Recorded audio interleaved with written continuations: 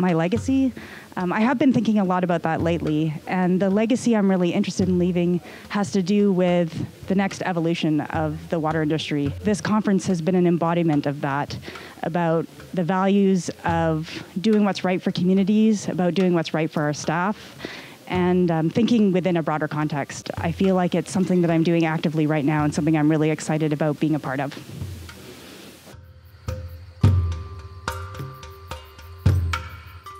I'm excited to really tell you about my take on what my water legacy is. Does your water legacy or my water legacy reach those outside of the water industry? My water legacy, it not only increases awareness of the importance of the environment, because water is so tied into the environment and really all forms of life.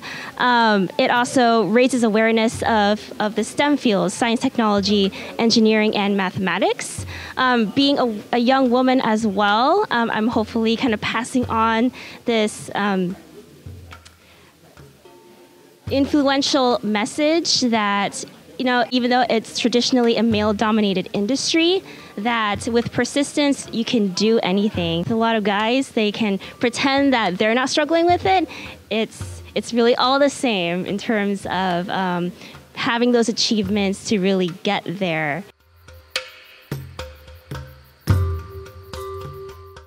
What gives me inspiration is seeing the good work that we're able to do in the communities around us. I'm inspired by the growth I've seen in our industry, especially amongst women becoming leaders.